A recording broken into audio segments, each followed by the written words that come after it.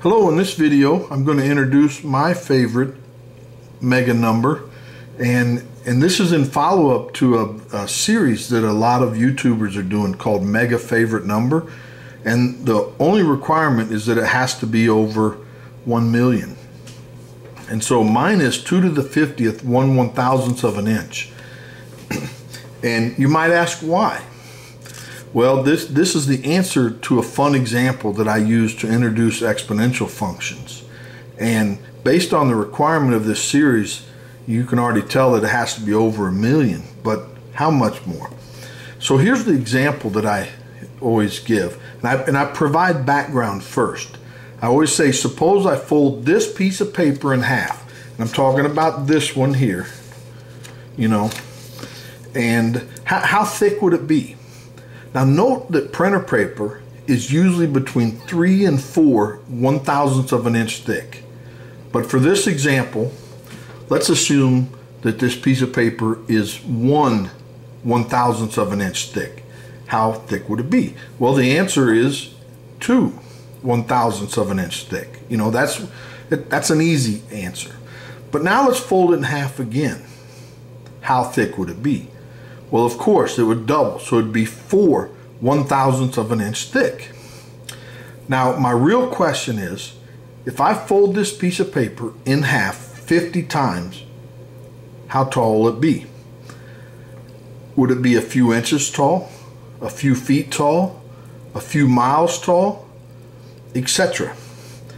Now, I do want you to guess before I give the answer. And to me, it's a little surprising. The answer is, it's over 17 million miles high.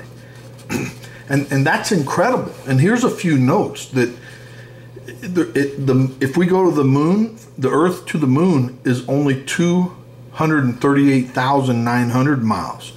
So this piece of paper that we folded in half 50 times is past the moon. There's 51 million miles to Mars. So if we fold it in half 2 more times, we're past Mars. It's 94 million miles to the sun. If we fold it in half 1 more time, a total of 53, we're past the sun, almost twice past it, 171 miles, I think, 171 million miles. So we're way past the sun. And really, that's the power of the exponential function and how fast it grows. So let's do the calculations. We start out with 2 to the 50th 1/1000th of an inch, and it's this big mega number. Now let's convert it from 1/1000th of an inch to inches. So we divide this by 1,000, and really that just means move the decimal place 3 places. So this is that number in inches. Now if we want to convert this to feet, we divide it by 12, and then this is feet, so it is still a large number. Millions, billions, so 93 billion feet. Now let's convert this to miles.